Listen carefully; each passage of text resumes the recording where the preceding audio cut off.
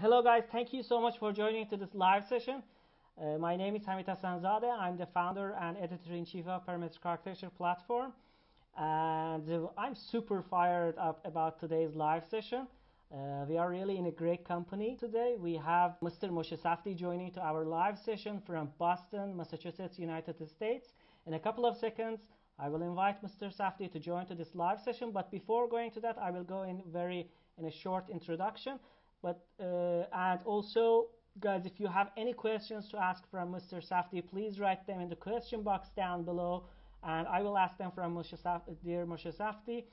Okay, Moshe Safdie is an architect, urban planner, author, educator, and theorist. He is the author of 4 books and a frequent essayist and lecturer. Safdie's global practice includes projects in North and South America, the Middle East, developing countries, and also throughout Asia and Australia. Some of his projects are Habitat 67 in Montreal, Quebec, Canada, Marina Sands Bay in Singapore, Art Science Museum in Singapore, Jewel Changi Airport also in Singapore, and Crystal Bridges Museum of American Art, and many more amazing projects that you have seen in magazines and social media. So I'm inviting Mr. Moshe Safdie to join to this live session. And there we go. Hi. How are you? Hi, I'm good. Thank you so much. Thanks for joining to this live session. Good to be with you across the oceans and Thank the you so much. continents. Exactly. That's great. Thanks for accepting our interview request. It's an honor to speak with you. And if you want to say hello to our audience, please, the mic is yours if you want to say hello. Hi to everyone in whatever continent you are. Greetings from Boston. Thank you so much. Thank you. That's great. So as we start, would you please talk a little bit about your journey of becoming an architect and also establishing your office, Safdie Architects? Well, this is a long story because it's now half a century ago. But I was born in Israel. I grew up there, and my family immigrated to Canada when I was 15. I studied architecture at McGill, and then I got a traveling fellowship to go and study housing across North America as a student. And that led me to do a thesis about a 3-dimensional housing system. To cut a long story short, I went to work for Lucan. Montreal got a World's Fair. I was invited to head the master plan team. I proposed my thesis as one of the pavilions, and Habitat got built. So 1967, to do Habitat, 1964 actually, I opened an office to do that project. And that was the beginning of my practice. And you were 25 that year, right? I was 25 when I opened my office, and I was 29 when we completed Habitat. Then there were a series of habitats that didn't get built. 1978, I relocated to Boston to head the urban design school and moved my office to Boston, where it is till today. And we are now in one of the 2 buildings that constitute this office, walking distance from the Graduate School of Design at Harvard. That's brilliant. Great, awesome. So talking about today's situation and the situation with pandemic COVID-19, how did you react to this pandemic and your office also? And how do you think this will change and affect our relations, lifestyle, architecture in the future? Well, first it was a shock, like it is for everybody. And all 80 of us or 90 of us started working from home. I have to say, surprisingly efficiently. We managed to continue being productive. The most difficult thing is when you start a new design. When you start a new design, you want to be together with the team. You want the model makers there. You want the whole thing, the synergy of it. But if you're doing, development drawings, it's easier. So now we're finding with a couple of new projects and competitions that we're doing that it's tough. And we are back here trying to improvise.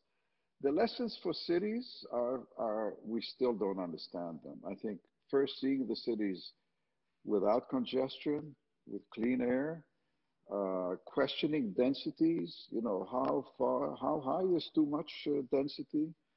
Uh, I have a friend in New York. She's a city planner. She lives in a luxury building. About a month into COVID, she called me and she says, "You know, I'm in a luxury building. I can't open my windows, and I don't have a balcony. From now on, there has to be a law. Open windows, and everybody must have a balcony." Which reminded me of our own slogan for everyone: a garden. Every house should have a Yeah, garden.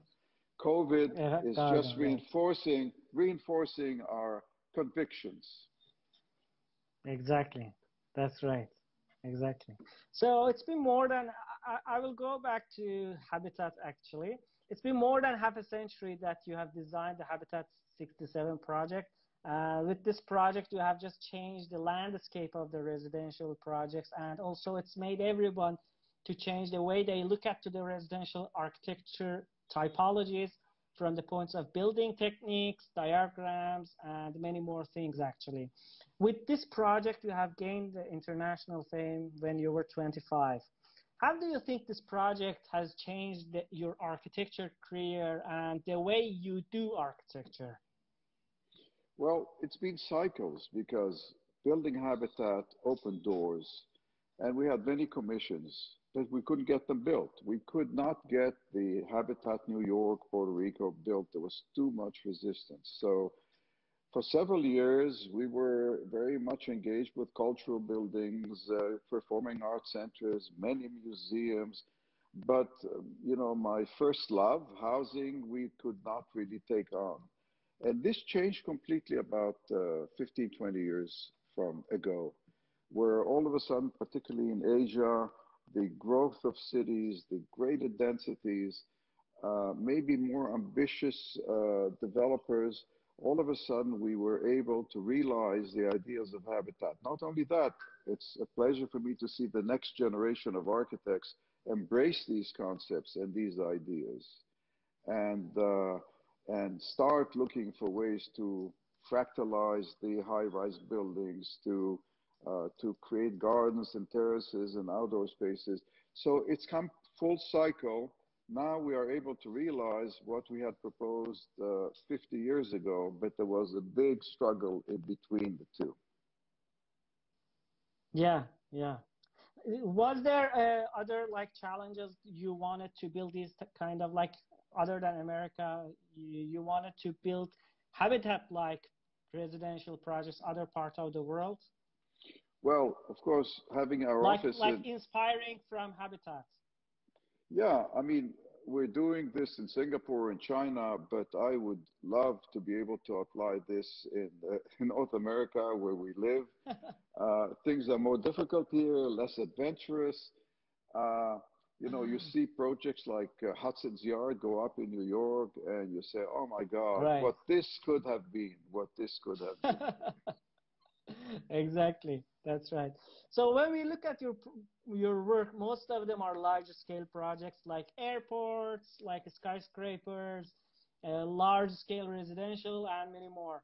How do you ensure to capture the human scale in these projects? In other words, how do you humanize these mega scales? And yeah, No matter how big a project, and somehow we have been involved with very large ones, you've got to break it down. You've got to come down to the individual personal experience. So, right. Marina Bay Sands is probably 6, 7 million square feet, and yet it breaks down into the streets and the gallerias and the promenades and the atria and the parks and the sky park. And in each place, you are breaking down to give scale. And the same thing, we're just completing a very large project in Chongqing, Raffle City, Chongqing, 10 million square feet. And the whole mission is how to create, how to break down the scale, how to create intimacy, how to create privacy in certain parts, how to create public life in other parts, and how to bring nature into it, open view. So it's dozens of components, all of which have to do with the individual experience, feeling comfortable and not overwhelmed. Yeah, I mean, it's really hard to, when the scale goes up, it's really hard to that users get engaged with the building and get the proper experience that they should get. So do you think your projects just made great experiences for the users? I could say that I believe that because I get feedback. When we opened Jewel in Singapore, where we try to show that you can have a major airport with big commercial development and a great big garden like no one has experienced before, where you can integrate nature with commerce and transportation. The feedback was extraordinary. I mean, the first day that opened, we had 250,000 people. The next day, we had 600,000 people. That was because people were responding. So we get that positive feedback, and for an architect, that's the most rewarding thing of all, is to just get that feedback. I do believe that that you learn from that feedback, and then you go further and build upon what you've experienced. So after Jewel, what we do next will have benefited from that experience. After Marina Bay, we went on to other projects that benefited from that experience. So, right. In this current age, because of the globalism, most of the architectural projects have no context, or if they have, it is really weak. What I mean by that is if you bring that project from New York and put it in Beijing, it just looks the same and it doesn't belong to anywhere in the world. So with having this in mind, like the same type of the glass tower is being everywhere in the world, how do you criticize the situation? Also, what is the importance of context in your project? First of all, context is completely central. I think that in terms of the basic principles of architecture that I really believe in, apart from, you know, the technology of construction, the response to the program of a building, or the brief, as some people refer to it, the location, the place, the culture, the topography, the climate is fundamental to the making of architecture. Now, there's different levels to it. If you think of a glass tower, you think of it in Dubai, you think of it in Montreal. You know, it goes from 35 or 40 degrees centigrade. It goes to minus 40 degrees, the same glass tower. Exactly. If you think Exactly. of the trees, you know, the vegetation in the desert is very different from the vegetation in you the know, north. the cold climate. I think towers should look as different as the trees or the plant life in that location. I mean, doing a tower in a desert hot climate is about shade, is about evaporation, is about air, and doing one in a place like Montreal is about changing from summer to winter, from heat to cold. And just like trees and plants transform, I think towers architecture should change over the seasons even. But at a deeper level, because we've done many national and cultural buildings, like the National Museum of the Sikhs, the Khalsa in Punjab, or the Holocaust Museum in Jerusalem, Yad Vashem, or the Museum of American Art in Arkansas. There you go even deeper into not just climate, but you go into culture. How do you make a building that the Sikhs feel belongs to their heritage, to their history? How do you make a building in Arkansas with a tradition of the Midwest and wood construction? So you need to put out your antennas and understand the culture, the history, even I would say taste of the people in a sense, and try and embody that into your architecture. For that reason, the idea that there's some signature style that I take from the Punjab and bring it to Beijing and then do it in Arkansas doesn't work for me. It really is about trying to feel the essence of place. And we have to do that to counter globalization, because the sameness that we feel now everywhere, I mean, the same mall, the same brands, you go into airport, you have no idea. When we did Moshe Safdie. yeah. Do you hear me, dear Moshe Safdie? I hear you. I hear you.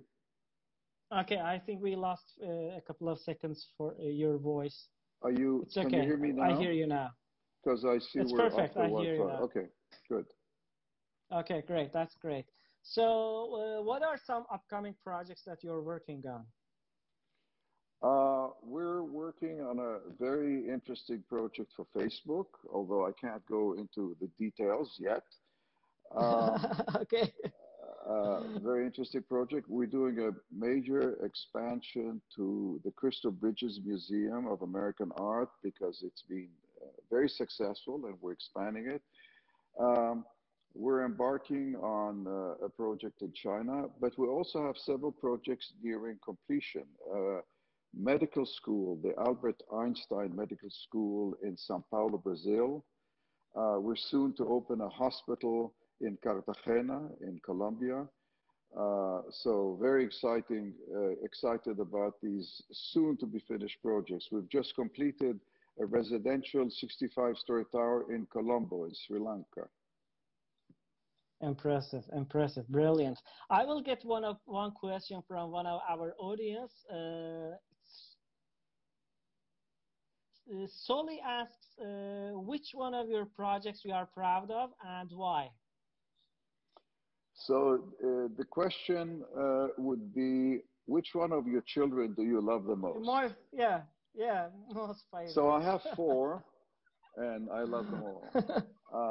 I would say that I could not choose one project. From the projects like which are more like to you to the design that you want it to be.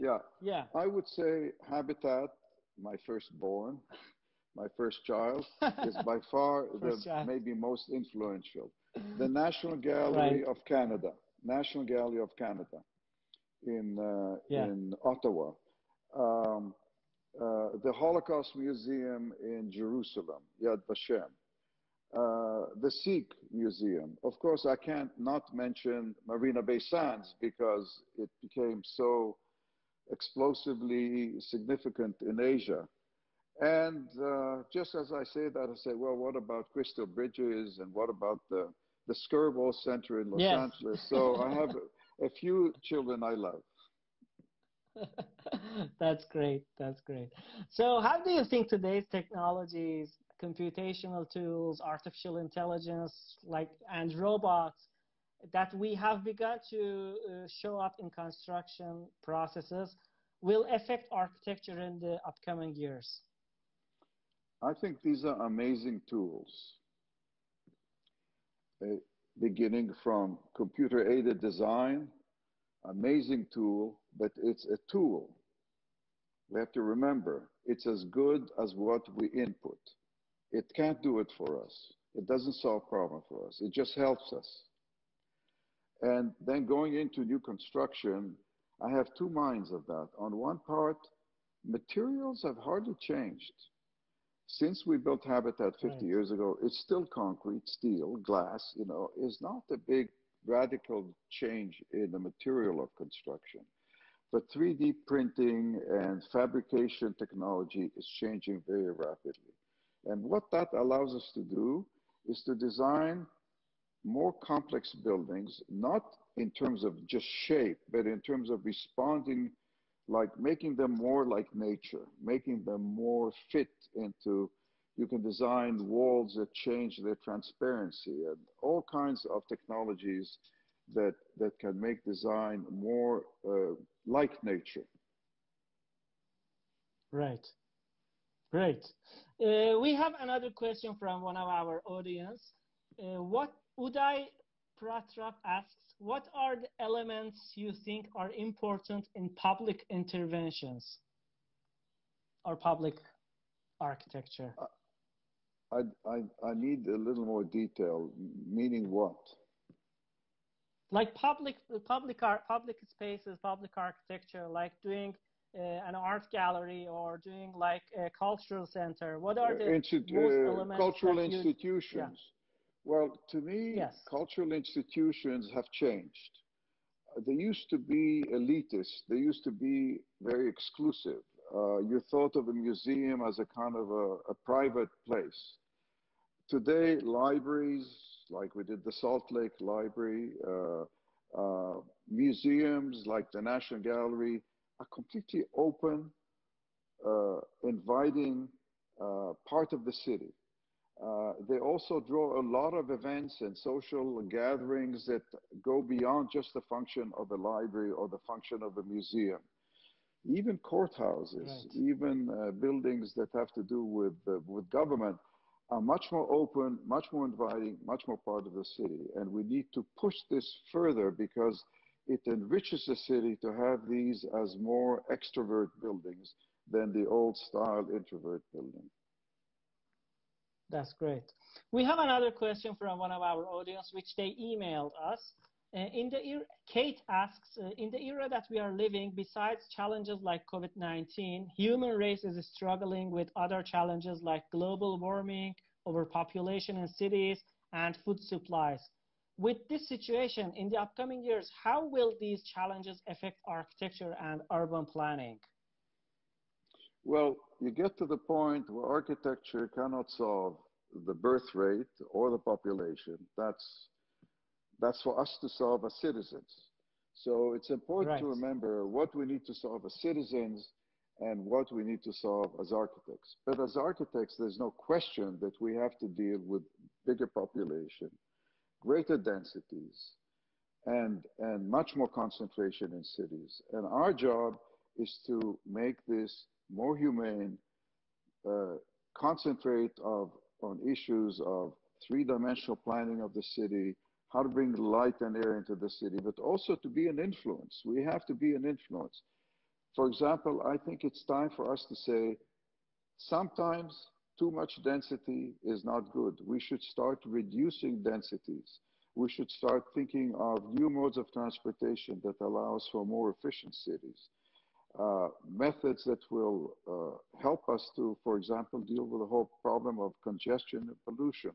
So we are players, but we need to be both planners and architects while we are also being citizens, because a lot of it is political.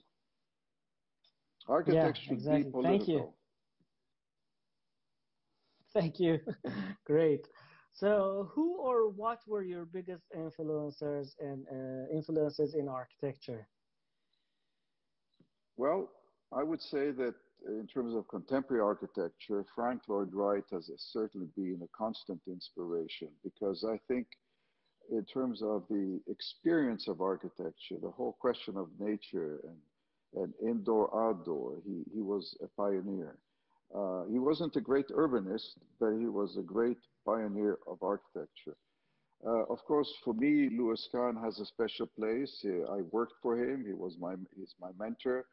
And I learned a great deal from him, not only about about the nature of architecture, but how to be an architect.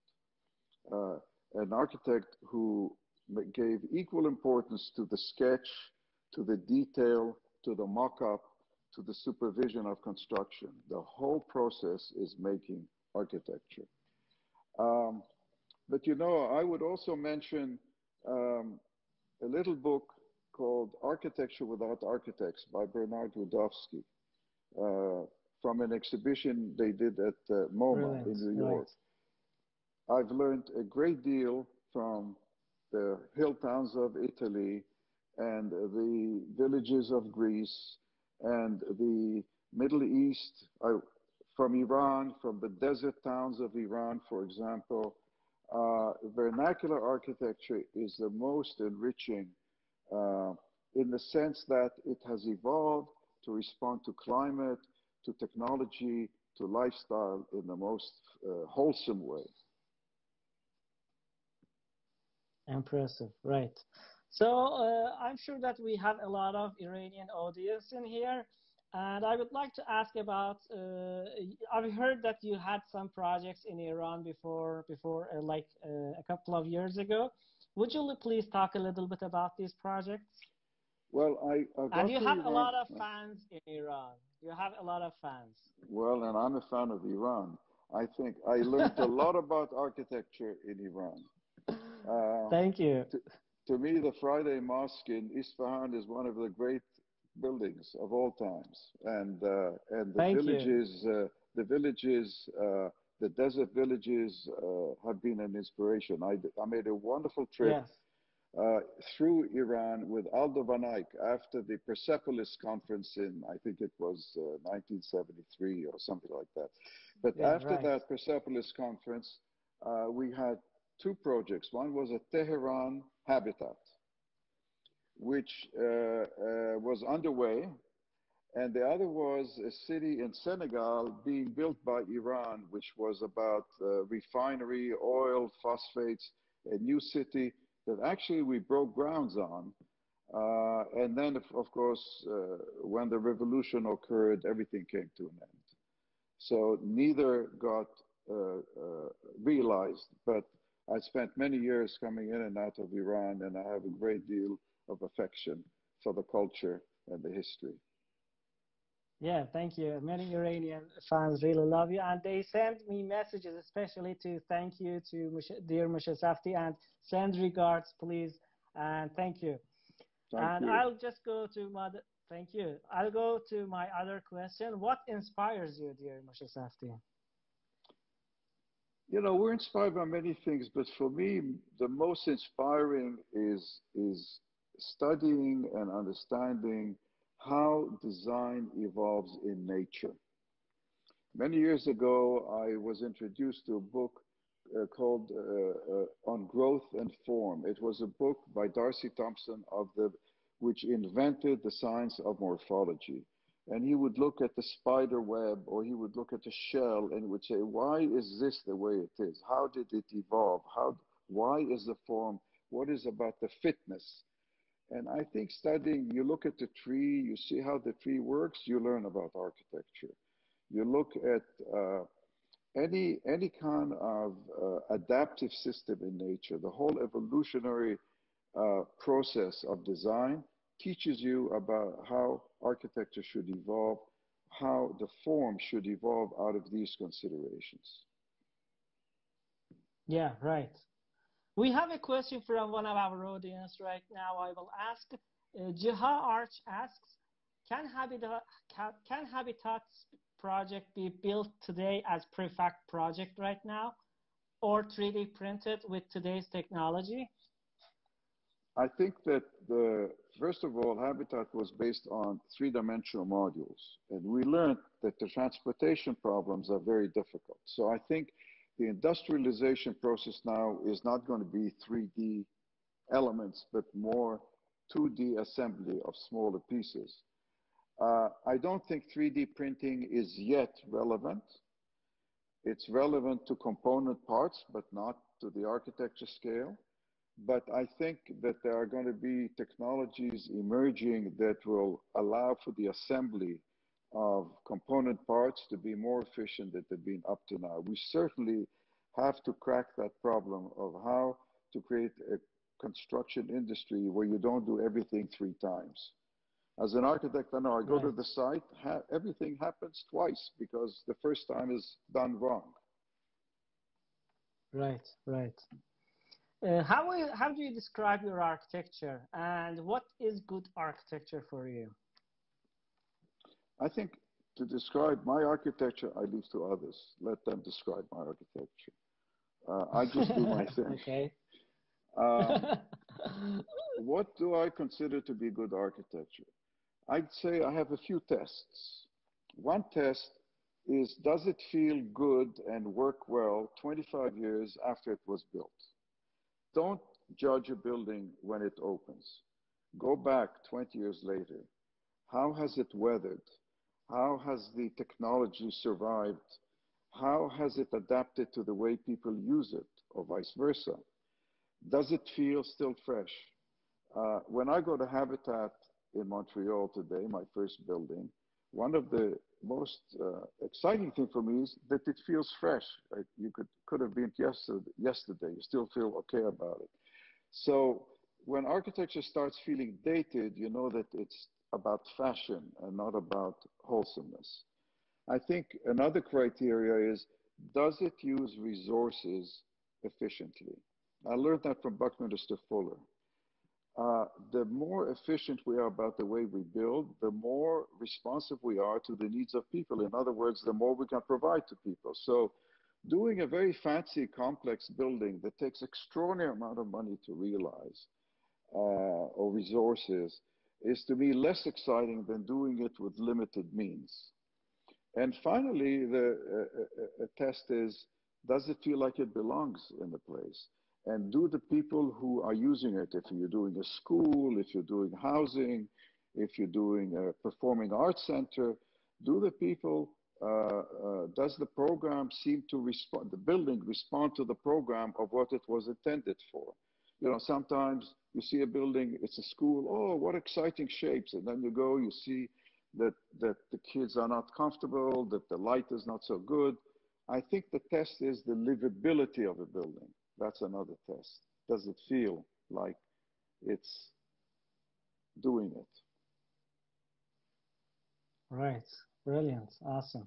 So how do you imagine the future for your own practice? Well, I'm 82, almost, not quite. Um, I have a wonderful team. Uh, you know, with the years, you learn how to organize an office, how to get everybody to feel that they are productive and creative within a team effort. The nice thing is, you know, we are probably 80, 90 people, and we're doing billions. So we know how to do it. And I hope that as I disappear from the picture, that they will continue with the same similar principles and ambitions uh, to build on everything we've learned in the last 50 years. And as far as I'm Yeah, concerned, I'll keep impressive. going as long as I'm breathing. I'm enjoying it, and I don't intend to stop. Definitely. Definitely. Definitely. Thank you. Are there any other architects that you admire their work, like the living architects? I feel a great affinity with the work of Renzo Piano. I think we have similar sensibilities. I think he's very sensitive to location, to place, and to technology. Um, I've enjoyed many of the buildings of Norman Foster and the whole culture of design that had been developed by the firm. Um, and then there's architects I admire where we're very different. You know, Frank Gehry is a very close friend. Our work couldn't be more different. We, I think, learned a lot from each other. And I see what he's exploring and enjoy it and admire it, even though we're very different. Yeah, great, great, awesome. Thank you. We have another question from one of our audience, and this is the last question I'm getting from the audiences. I get this one as email as well. Asli asks, you have always talked about the role of architect in society and the responsibilities that architects have. As an architect, how do you define your responsibility for the society? I think somehow you answered this question, but if you want to just explain it more, we can hear it.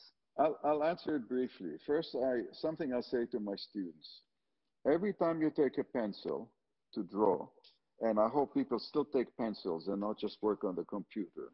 So when you take the pen or the pencil to draw, think of, become the person you're designing for or the people you're designing for. Forget about yourself, think about them. That's the first uh, step to victory. And so it seems to me that it's about really compassion for those you design for. That an architect, we're all about self-expression, we're all about ego, we can't help ourselves. But fundamentally, when it all comes down, you are designing for those who are going to experience your architecture, and you have to have them in your head. Yeah, brilliant, brilliant, awesome. Thank you. Thank you. So, as closer with all these experiences you had in architecture profession, I would like to ask about what kind of advice would you like to share with young professionals, students who are who to those ones who are new in this profession, what kind of advice would you like to share with them? I guess my main advice is that you have to have passion about being an architect. It's a tough profession. We tend to be.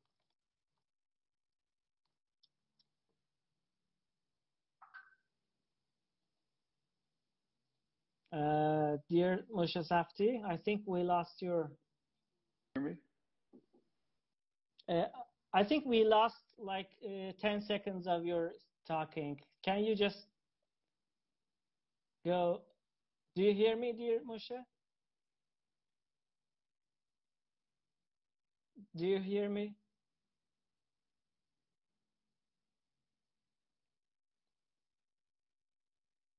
I hear you right now. Okay. I said that I believe we need to have a great passion to be architects, that it's a tough journey, that there's a lot, you got to go a long way before you realize your dreams as an architect. So you have to be very committed. And I think you also have to be very multifaceted. Hmm?